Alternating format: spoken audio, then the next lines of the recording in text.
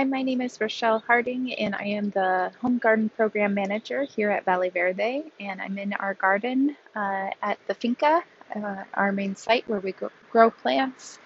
And I wanted to show you how to do self-pollinating when you have a lack of bees or pollinators in your garden and your fruits on your vegetables are maybe falling off and dying because they're not getting pollinated. So I wanted to go ahead and show you how to do that. You're going to need a paintbrush and your plants. So I'm going to go ahead and flip the screen, and we're going to take a look at this squash. This is called a Somen kabocha squash or kimchi squash. So this is what the developed squash will look like. But first we're going to identify some male flowers. So you can see these are male flowers because they don't have any fruit growing underneath the blossom. And I'll come over here, and this is also a male flower and male flowers over there. And if we go around to the other side, I have a plant that has several of the female, and I'll show you the difference here. So this is the same plant. Here's a mature fruit, or one that's getting mature.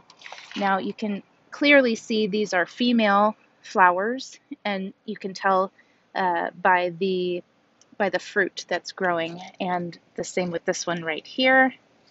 And I believe there's one down here.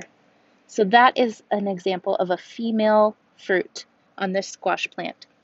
And so in order to pollinate, we also have, this looks like a male flower, but it's starting to close up a little bit, but I bet we could, what we do is we take our paintbrush, and you're going to want to stick it in the male flower, and you're going to want to move the brush around and get pollen on the paintbrush. So let's see if this one has enough left over in there.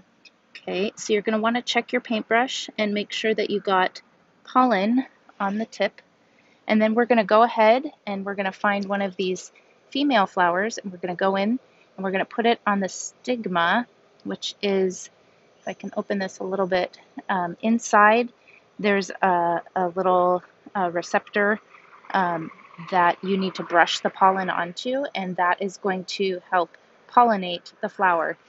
If this blossom doesn't get pollinated, then this fruit will get yellow and dry up and fall off, because the plant is not going to want to waste its energy growing something that is not going to produce fruit with seeds. So once again, let me take you to the other side where we had a little bit better, more open male flowers, or at least here's one.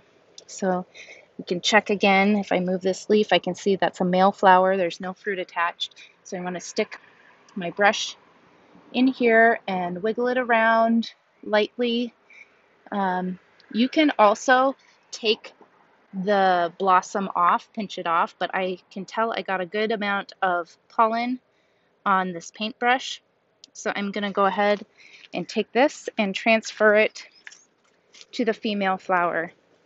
So this would be for cases when you are not getting enough fruit that's pollinating, and maybe it's all falling off and dying.